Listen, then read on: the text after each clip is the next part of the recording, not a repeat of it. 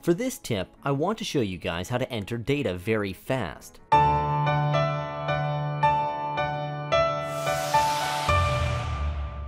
So let me show you how it works. In this worksheet, we have 3 cells with text inside: A1, B1, and C1. There are 3 headings: name, income, and expenses.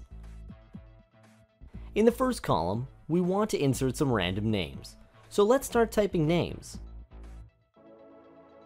Let's type Andreas in the A2 cell, John in A3,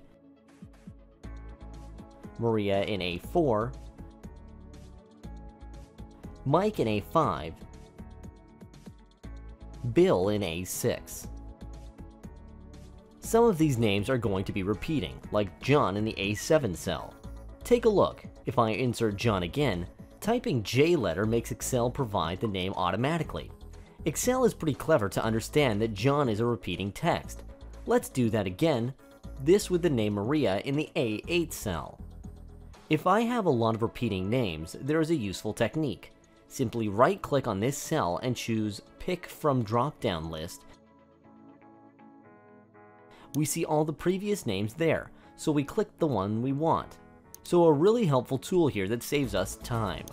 Now let's move on to the B1 cell. To show you a nice technique, we already know that if we insert a number and press enter, the active cell moves downward. For example, let's type 5 and press enter. The active cell moved downward to cell B3. Now type 10 and enter. If sometimes you want the active cell to move rightward or not to move at all, I'll show you a setting to do it. Go to File tab, Options, Advanced, and from the Editing Options section, you can see this option which is enabled. After pressing enter, move Selection. Now if I move this to the drop-down list, there are 4 directions that cell moves if you press enter: down, right, up, or left.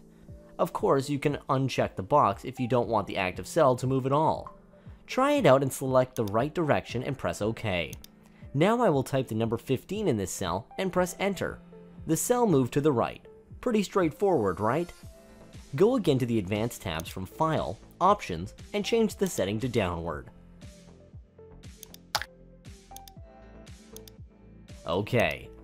Finally, a nice trick that I want you to learn and I use often is the following. First, highlight the cell that you want to fill with numbers or text. Okay.